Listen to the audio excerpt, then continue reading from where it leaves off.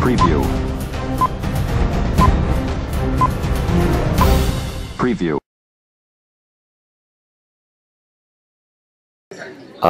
Breaking news coming out of Washington, and this has to do with a Middle East peace meeting that actually took place in the White House today, hosted by Jared Kushner.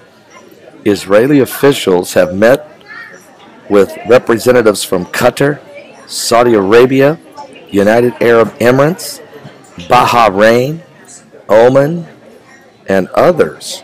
Palestinian Authority officials, though, did not attend the meeting. They were invited, and this meeting was focused on humanitarian crisis in Gaza. And let me just share with you what it says here took place. Jared Kushner reaching out, holding a summit. Israeli national security officials sat down at the same table this morning with their counterparts from Saudi Arabia, from Qatar, from Bahrain, from Oman, and from the United Arab Emirates, discussing the dire humanitarian situation unfolding in the Gaza Strip.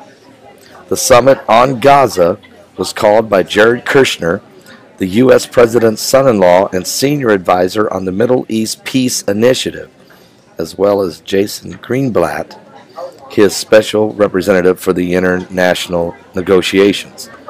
This is an unprecedented moment for Israeli diplomacy, as their dialogue with officials from the Arab states is publicly recognized for the first time. This just happened.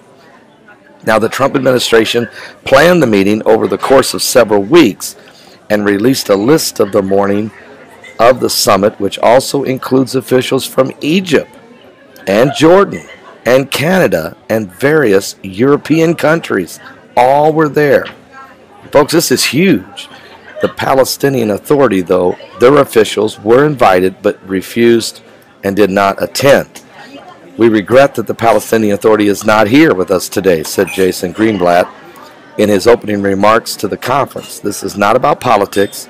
This is about the health and safety and happiness of the people of Gaza and of all Palestinians, both Israelis and Egyptians.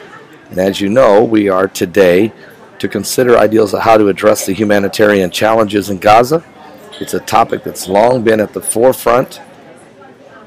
Now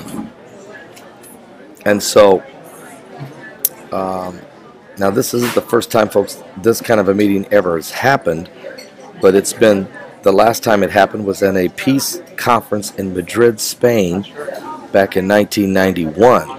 So this is a huge, huge meeting today. Very quietly, do you notice the media's talking about Rex Tillerson being fired, talking about Mike Pompeo taking over, leaving the CIA and becoming the Secretary of State, about Heslin, who's now the first woman to ever be the director of the CIA. We're hearing a lot of conversation about Trump coming here, right here to San Diego, to go look at the wall, along the wall of Mexico, and look at all the prototypes.